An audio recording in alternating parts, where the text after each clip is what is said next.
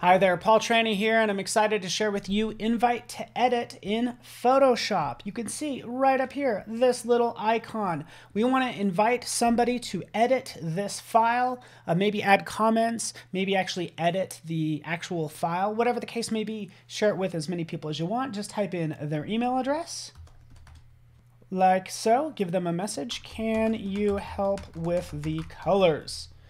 Because it's looking a little electric. Invite to edit. You can see right down here, it's inviting that person. It sent that invite to them. So as you can see in my Creative Cloud desktop app, we can go to notifications right up here. We can see Paul Trani invited you to edit this file. Can you help with the colors? So keep in mind, this is Jasmine. I'm asking for her help. We can go ahead and click on that link. It will open it up in a browser. And from here, they can either comment or they could just open it in Photoshop. Now keep that in mind that they should probably have this file closed on their desktop.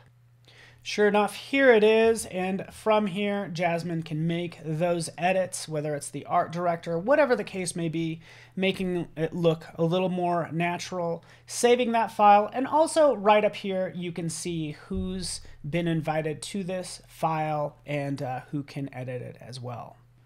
Now back on my laptop, you can see in Cloud Documents, you'll notice that file with those changes. So they're automatically synced to my Cloud Documents. I could see the changes that were made, and I can continue to work thanks to the help of Invite to Edit and the people that I've shared this file with. So try it out today.